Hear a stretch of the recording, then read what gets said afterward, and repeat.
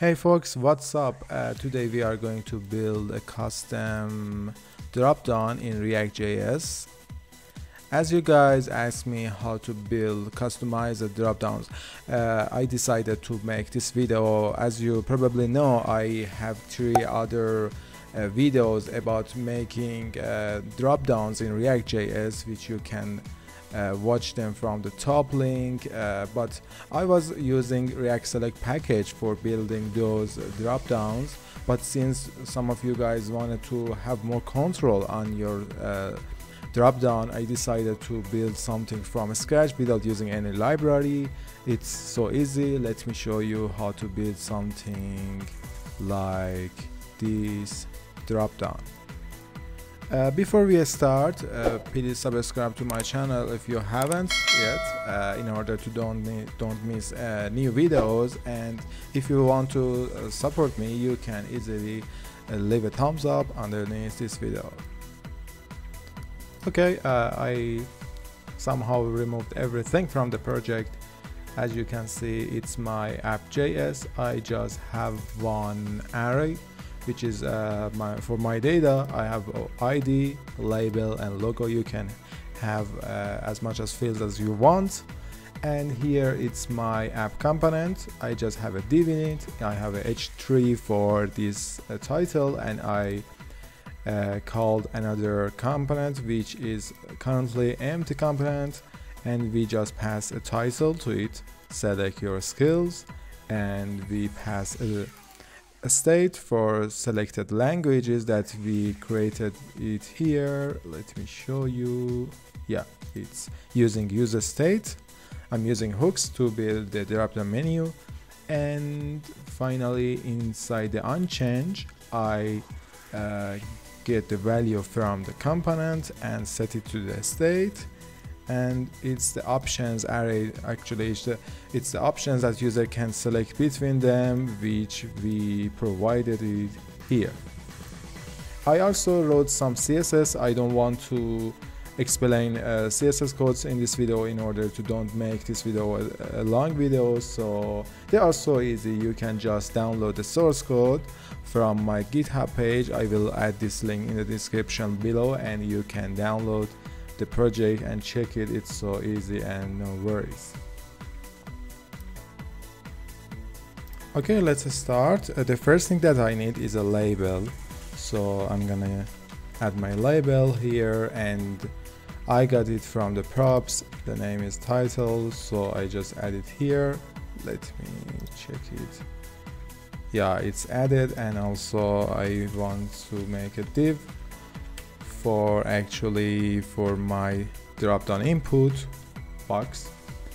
So dropdown input.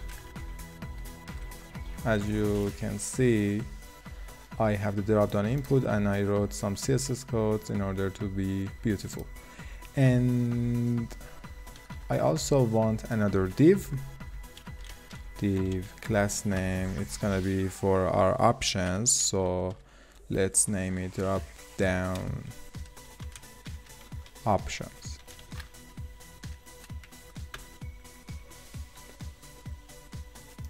Okay, as you can see, I have my box here, but I need a triangle here for arrow down, and I also want to display my selected items from the list. So the first thing I want to do is add a span for my triangle, and I'm gonna use class name for it, arrow down.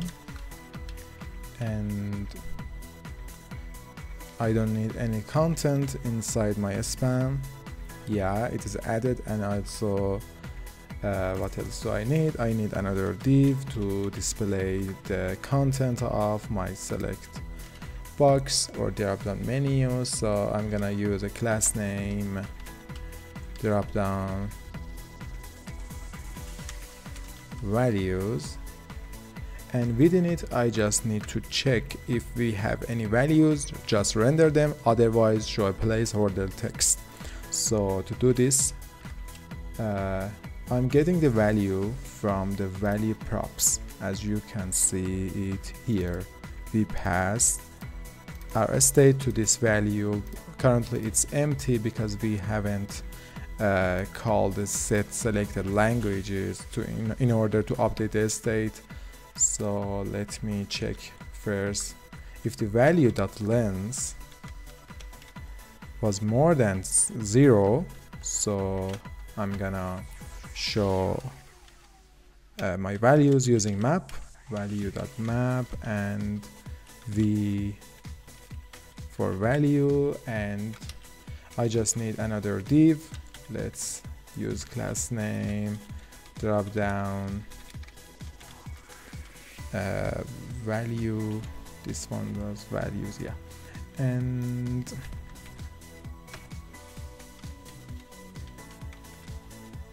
otherwise it should show another div for our placeholder. The class should be dropdown placeholder, and inside it I just want to add a text, select an item. You can also get the placeholder text from the props, but here we don't need it. Okay, as you can see, since we don't have any value inside our value variable, it shows my placeholder text. Okay, actually we are going to store just let me show you first. I just want to store the IDs of every element inside the value prop. I don't need to store everything, because if our select box was a big one, it will be so heavy and it's not good. So here at first I need to specify key. In React.js, if you are building several divs in a loop, you definitely need to specify the key in order to be optimized, and inside React you have to do this. So it should be something unique, so I just want to add v here because it's the ID and it's unique. And inside it I first need to show the label of the selected item, so I'm gonna do it using options. It's actually the actual data which passed from the parent component, which is app.js, and the index should be v, and then I just want to show the label property, which is, for example, Go, C#, Python, and others. Okay, and also I want to have a button for removing elements. I'm gonna use a span and set a class name, drop down, remove, yeah, and just add X letter to this. Okay, since we don't have any selected items here, we cannot see it. Okay, here I want to render my options, so options.map, and I'm gonna use item for my variable name, and inside it I need a div for every option that I have. And let's change the class name to dropdown item, and inside it first I want to render my image, so I'm gonna use img tag and set the source to item.logo, and we also need to show the item label here. Okay, we have a problem. Yeah, we should specify our key, item dot, it should be key ID, yeah. Okay, it's not shown here because there is one reason for it. Inside the drop-down options, I set the visibility to hidden, because at first it should be hidden, and when user clicks on it, we should visible it. To do this, I just need add one state to my component. Const is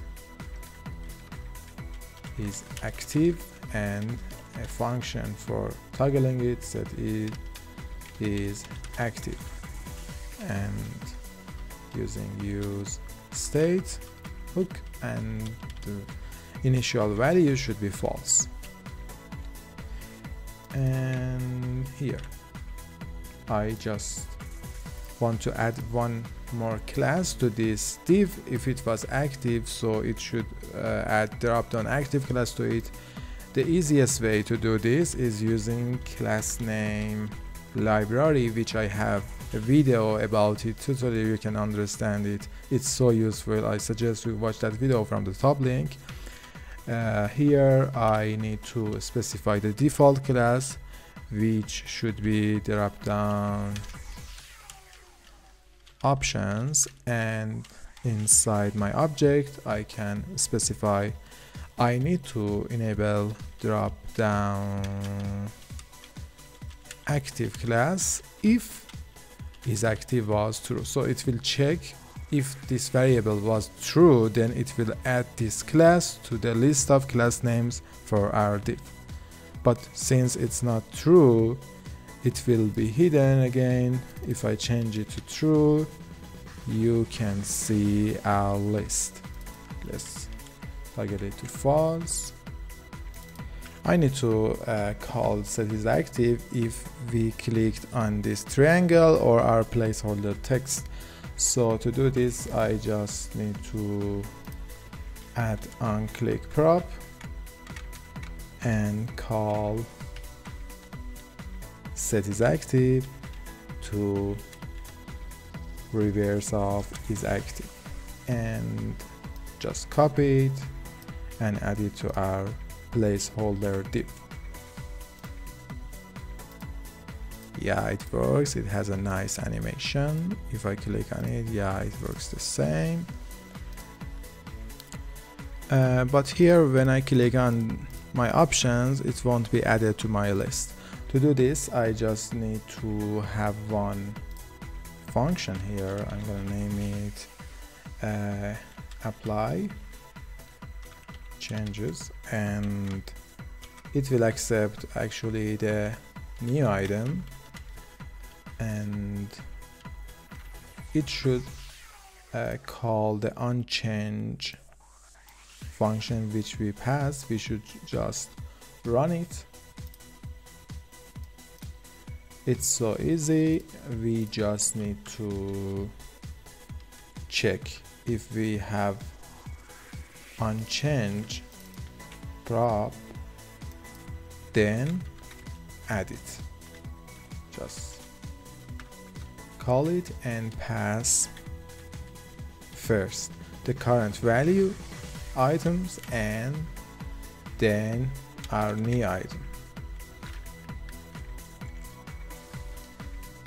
and we just need to add onClick to this div and call our apply change function and pass item.id to our function. So if I click on my options, they will be added, but we have some duplicates, which is not good. To remove our duplicates, we need to hide this item. When I click on JavaScript, it shouldn't be displayed here, in order to prevent user to add to JavaScript inside our drop-down menu. So to do this, I just need to add a filter before rendering all the options. So filter, if you don't know about JavaScript filter or map functions, I have another video, you can watch it from the top link. And here I should return true if I want to render the element, otherwise I should return false. So I'm gonna get my options using I variable and do a lookup on my value array. So I'm gonna use value.find index. It's fine, and value is if the value was equal to my item.id, if the result was -1, it means that find index, when it couldn't find the element, it returns -1 as index. So I just need to check if the result was -1, it means that the value doesn't exist, so the option should be rendered. Let me show you. Yeah, as you can see, JavaScript removed, Python removed, C# removed, and Go also removed. And the final thing that I want to go for is the remove functionalities. So I just need to add another function for removing my items. I'm gonna name it remove value and just get the removed item ID and check again if unchanged exists, then call it for me. But we should filter the value and remove the removed item and pass the rest to the parent component. So just value filter, and here I just want to get the value using I variable and check if I wasn't equal to removed item ID, it should be passed, otherwise it shouldn't pass to the parent component. Oh, I have a mistake here. And when the user clicks on X letter, just add an on-click listener to it and call the remove value, and I should pass V here.